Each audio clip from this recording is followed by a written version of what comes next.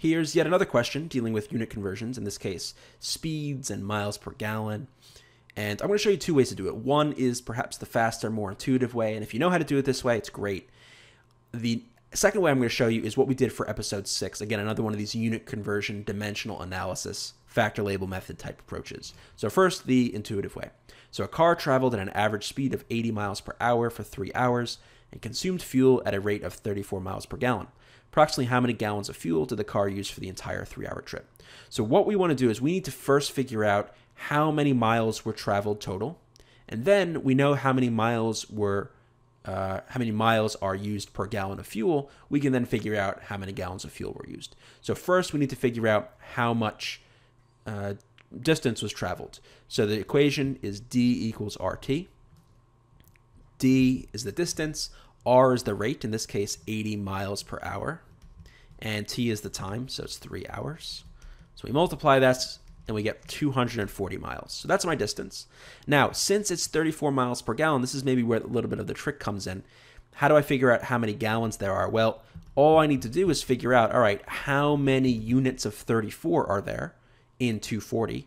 And that will tell me approximately how many gallons were used over that period of time. So 240 divided by 34. Oops, we'll get an answer for that. 240 divided by 34 gives me 7.05. Rounded up to 7.06, which is about 7.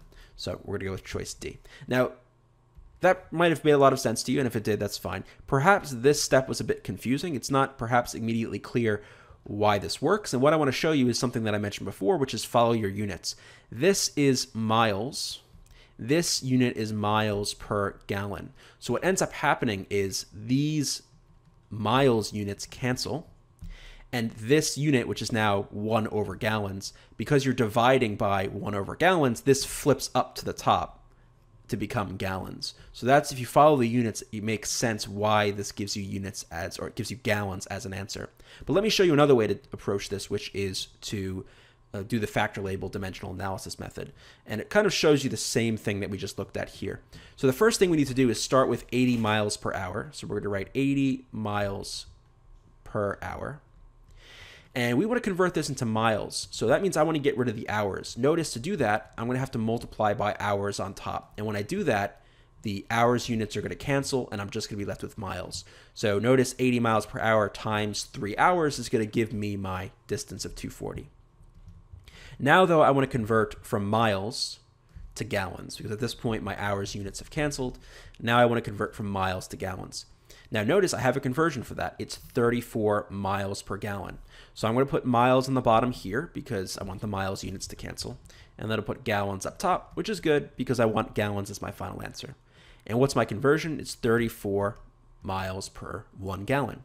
Now notice the miles units cancel. I'm just left with gallons up top, which is exactly what I wanted. And now I do what I got to do. So 80 times 3 is 240. And now you can see, again, I'm doing 240 divided by 34, just like I did above. And you can see why, with the units, that has to work, right? Why you're dividing by 34 and not, say, multiplying by 34, because you need to have these gallons up top. So I, again, multiply all this across, and I'll get the same exact answer, which is choice D. To learn more about Reason Prep's SAT, SAT subject test, and ACT video courses, go to reasonprep.com/enroll, and you can find the link in the description below the video.